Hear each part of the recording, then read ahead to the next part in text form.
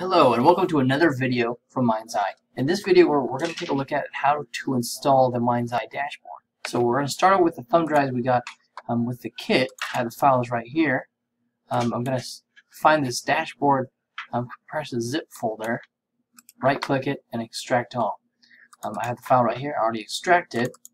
I'm going to go right here to the dashboard application file and press run. Alright, so now we have the program open.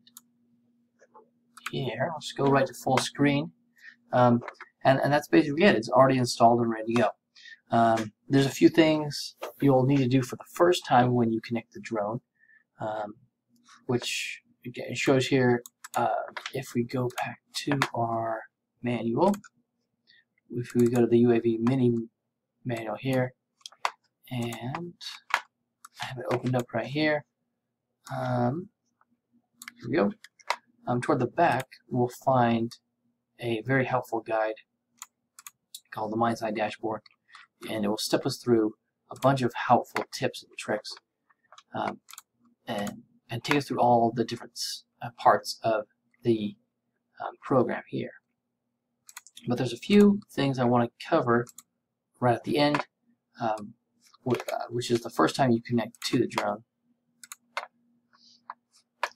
You'll need to make sure that you follow the setup instructions in the Mind's-Eye drone library, and then you'll want to make sure that the appropriate drivers are also installed and available for your telemetry radios. So if you're running Windows, the driver installation button is available in the configuration menu, which the configuration menu is right here, and you can launch the driver installer right here, extract, and that will reinstall the drivers. And that works great. And then the next thing you'll want to do is you want to make sure that you configure your telemetry radios before you use them. And then, the next part is each flight. So every time you use the mission planner, you're going to first want to connect to the telemetry radio to your computer. So that means plugging the telemetry radio on your computer, and also plugging the telemetry radio on to the robot, and then pressing connect. So you're going to want to turn your drone on, connect the telemetry radio to the computer, press refresh in the dashboard window, right? And then select the appropriate device here, and then press connect. So you should start seeing telemetry from your drone. And that means that you'll see info here. So waypoints you've already entered in will be sent to the drone, and the settings will be stored on board, and they'll be loaded so that they can be changed in the telemetry window. And the last thing I want to cover is the radio configuration, and that's making sure that you have the appropriate drivers available. And you'll go into the dashboard, go to the configuration menu. I have one here. So this is my telemetry radio. I have a USB cable right here too. I'm plugging my USB cable into the computer and connecting my telemetry radio with this cable here. Alright, so you can see that's connected. So first things right off the bat, you're going to notice that it's going to install the device driver software. This should happen every time you connect to it.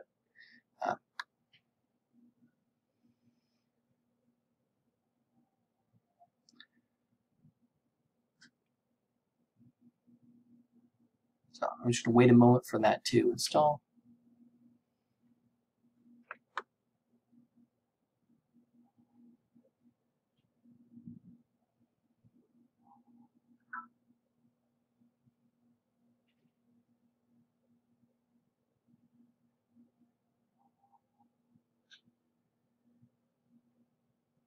Alright, now it says your device is ready to use.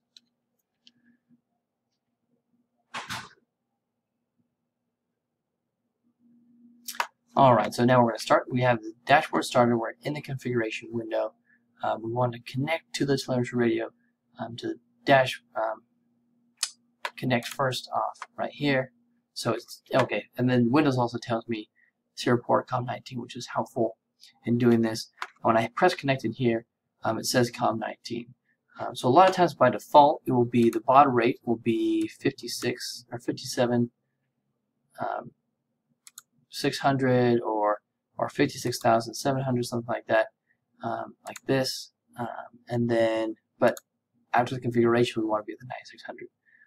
So what we'll do, right, is we'll do 9600, and then we'll click, actually, let's see if I change it back. Nope. Okay, we'll click 9600, click COM, press refresh, and press connect.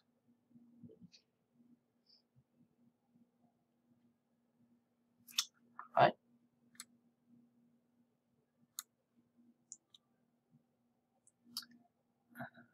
Yep, so as long as you go through the steps where we click refresh, we set the baud rate, we want it to be 9600, make changes you want, and press import defaults. And then to automatically configure it for use, and then we'll press save changes, but we haven't changed anything, so that's basically what we do. And then we'll have to do this for both radio, or both telemetry radios we're using. I can now hit disconnect. And that's it. Let's see, a few other things we can go over in the configuration. You can also toggle ground and air mode here. I'm in air mode already, but I could toggle this by changing effects this way. There's the artificial horizon. If you click on it, it pops open to a larger window, just like that. And okay, so to toggle air ground mode, I close out of this. Then I open it back up again. Run. And now I'm in ground mode, right? And I can select waypoints. Okay, just like this. There we go. So, yeah, while in ground mode, clicking the map will place GPS waypoints at the location that the connected rover will attempt to drive to. To add a waypoint at the end of the path, click on the map, click on the existing path line to break it, and then add a new point in between. So, for example, here, I now have a new point in between, so I can add points as I go, like that. And that's basically it for the MindSight dashboard. If you have any additional questions, make sure to email info@mymindsight.com, and thank you for watching.